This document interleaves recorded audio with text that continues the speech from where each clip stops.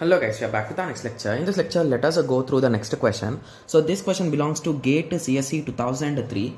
Okay, so the question is, let G is equals to V comma E be a directed graph with n vertices.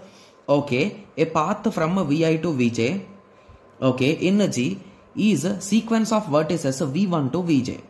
Okay, Vi comma Vi plus 1 to Vj such that Vk comma Vk plus 1 belongs to E for all k in I through j minus 1. Okay, so a simple path is a path in which no vertices appear more than once. Okay, so let A be an n cross n array which is initialized with the following. Okay, so this question seems to be a bit interesting and easy, right? Yes. So the diagram, if you try to visualize, it will be in this way, right? So V2, V3 and V4. So everything will be one after the other. If you observe here, so if there is a path from Vi where I is equals to 1 and to Vj where j is equals to 4, in that situation, there should be a sequence of vertices which are connected, right? So from V1 to Vj, so they should be connected.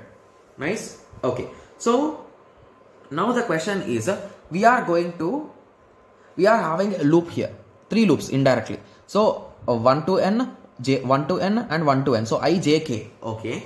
So we are updating a of j comma k is equals to max of j comma k comma a of a comma I plus a of I comma j.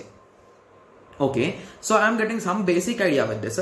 So this is working same like minimum spanning trees, right? So basically, if you want to find the shortest path from a particular source, so if I want shortest path from here, I will take all the paths and I will select the minimum one, right? But instead of minimum, we are trying to find maximum. So with this small observation, I think I can answer this question, because in one of the option, it is clearly saying that it is working as a longest path, right?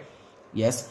So with that understanding, I think I can say that C is the correct answer, because it is trying to find the maximum value and it is going to find. So basically, if there is a j comma k is one item, so one path, so it is also going through j comma k with an intermediate node I. So among these two paths, which is a maximum, that maximum value we are substituting in j comma k. Indirectly, it is going to search for the longest paths, guys. Got it? Yes. So with this simple logic, I can say that C is the correct answer. Okay. Yes. So now I hope everyone got some basic idea, right? Yes. So this is a small hint which was given in the code, guys. If you want, you can take a small example and you can run and you can check, right? Yes. Okay. So now I hope everyone got some basic idea on this. So in the next lecture, let us continue with the next question. Thank you. Thanks for watching.